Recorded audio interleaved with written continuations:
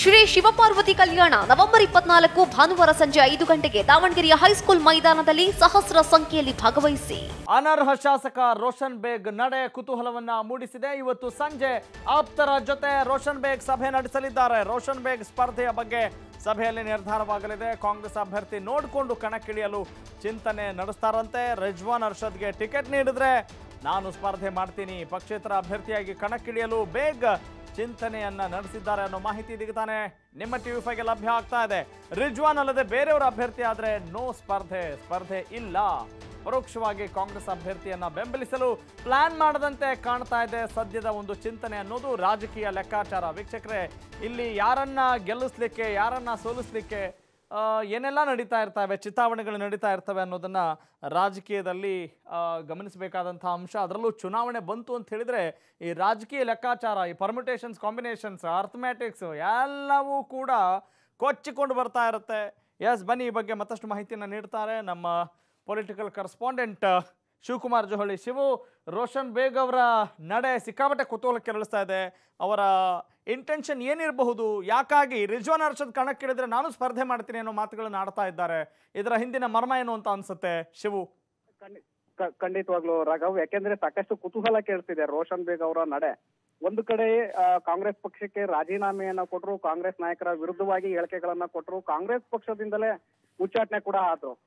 ಜೊತೆಗೆ ಬಿಜೆಪಿ ಪಕ್ಷದ ಅಭ್ಯರ್ಥಿಯಾಗಿ ಕಣಕ್ಕಿಳಿತಾರೆ ಅನ್ನುವಂತ ಸಂದರ್ಭ ಎದುರಾದಾಗಲೇ ಅಲ್ಲಿ ಬಿಜೆಪಿನಲ್ಲೂ ಕೂಡ ಅವ್ರಿಗೆ ಟಿಕೆಟ್ ಮಿಸ್ ಆಯ್ತು. ಅಂದ್ರೆ ಅವರ ಒಂದು ಹೆಸರನ್ನು ಕೂಡ ಅಲ್ಲಿ ಪರಿಗಣನೆ ಮಾಡ್ಲಿಲ್ಲ. ಶಿವಾಜಿನಗರದ ಟಿಕೆಟ್ ಹಂಚಿಕೆ ವಿಚಾರ ಬಂದಾಗ, ಆಯ್ಕೆ ವಿಚಾರ ಬಂದಾಗ ರೋಷನ್ ಬೇಗ್ ಅವರ ಹೆಸರನ್ನು ಕೂಡ ಪ್ರಸ್ತಾಪ ಮಾಡ್ಲಿಲ್ಲ. ಆದ್ರೆ ಯಡಿಯೂರಪ್ಪನವ್ರಿಗೆ ಎಲ್ಲೋ ಒಂದ್ ಕಡೆ ಕನ್ಸರ್ನ್ ಇತ್ತು ರೋಷನ್ ಬೇಗ್ ಅವ್ರಿಗೆ ಒಂದು ಅವಕಾಶವನ್ನ ಮಾಡ್ಕೊಡ್ಬೇಕು ಅಂತ. ಆದ್ರೆ ಅದು ಬಿಜೆಪಿ ನಾಯಕರು ಎಲ್ಲೋ ಒಂದು ಕಡೆ ಯಡಿಯೂರಪ್ಪನವರ ಚಿಂತನೆಗೂ ಕೂಡ ಎಲ್ಲೋ ಅವಕಾಶವನ್ನ ಮಾಡ್ಕೊಡ್ಲಿಲ್ಲ. ಹೀಗಾಗಿ ರೋಷನ್ ಬೇಗ್ ಅವರ ಹೆಸರನ್ನ ಕೂಡ ಪ್ರಸ್ತಾಪ ಮಾಡ್ಲಿಲ್ಲ ಅನ್ನುವಂತ ಒಂದು ಮಾಹಿತಿ ಕೂಡ ಇದೆ ರಾಘವ್. ಇದರ ನಡುವೆ ರೋಷನ್ ಬೇಗ್ ಅವರ ರಾಜಕೀಯ ಅಸ್ತಿತ್ವ ಕೂಡ ಈಗ ಅಂದ್ರೆ ಉಳಿಸ್ಕೊಳ್ಳೋ ಅಸ್ತಿತ್ವ ಕೂಡ ಈಗಾಗಲೇ ಎದುರಾಗಿದೆ ಅವ್ರಿಗೆ.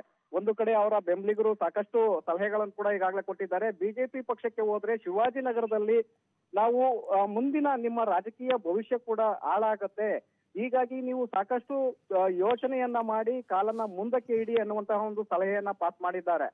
ಸೊ ಇದರಿಂದ ಈಗ ರೋಷನ್ ಬೇಗ್ ಅವರು ಕೂಡ ಒಂದು ಕಡೆ ಈ ಕಡೆ ಕಾಂಗ್ರೆಸ್ಗೆ ಮತ್ತೆ ವಾಪಸ್ ಆಗುವಂತ ಒಂದು ಆಸೆ ಇದ್ರೂ ಕೂಡ ಅಲ್ಲಿಗೆ ಹೋಗೋದಕ್ಕೆ ಅವಕಾಶಗಳು ಸಿಗ್ತಾ ಇಲ್ಲ. ಮತ್ತೊಂದು ಕಡೆ ಬಿಜೆಪಿ ಪಕ್ಷದಲ್ಲೇ ಗುರುತಿಸ್ಕೊಳ್ಳೋದಕ್ಕೂ ಕೂಡ ಹಿಂದೇಟನ್ನ ಹಾಕ್ತಾ ಇದ್ದಾರೆ. ಹೀಗಾಗಿ ಇವತ್ತು ಸಂಜೆ ಅವರು ತಮ್ಮ ಆಪ್ತರ ಒಂದು ಸಭೆಯನ್ನ ಕರೆದಿದ್ದಾರೆ. ಯಾಕೆಂದ್ರೆ ಶಿವಾಜಿನಗರದಲ್ಲಿ ರಿಜ್ವಾನ್ ಅರ್ಷದ್ ಅವರಿಗೆ ಏನಾದ್ರೂ ಕಾಂಗ್ರೆಸ್ ಪಕ್ಷದ ಅಭ್ಯರ್ಥಿಯನ್ನಾಗಿ ಕಣಕ್ಕಿಳಿಸಿದ್ದೇ ಆದ್ರೆ ರೋಷನ್ ಬೇಗ್ ಇಲ್ಲವೇ ಅವರ ಪುತ್ರ ಪಕ್ಷೇತರ ಅಭ್ಯರ್ಥಿಯಾಗಿ ಕಣಕ್ಕಿಳಿಯೋದು ಸತ್ಯ. ಆದ್ರೆ ಒಂದು ವೇಳೆ ರಿಜ್ವಾನ್ ಅರ್ಷದ್ ಅವರ ವಿರುದ್ಧವಾಗಿ ಈಗಾಗಲೇ ಕಾಂಗ್ರೆಸ್ ಪಕ್ಷದಲ್ಲಿ ಕೂಡ ಅವರಿಗೆ ಟಿಕೆಟ್ ಕೊಡೋದು ಬೇಡ ಅನ್ನುವಂತಹ ಒಂದು ಆಕ್ರೋಶ ಎದ್ದೇಳ್ತಾ ಇದೆ ರಾಘವ್.